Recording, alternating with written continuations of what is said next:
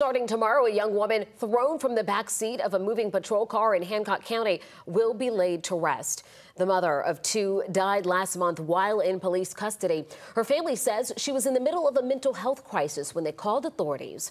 Investigators say she was placed into the cruiser handcuffed, but the car door wasn't closed when she fell out into the roadway. Funeral services will be held tomorrow at the West Hunter Street Baptist Church in Atlanta. Services are expected to begin at 11 a.m.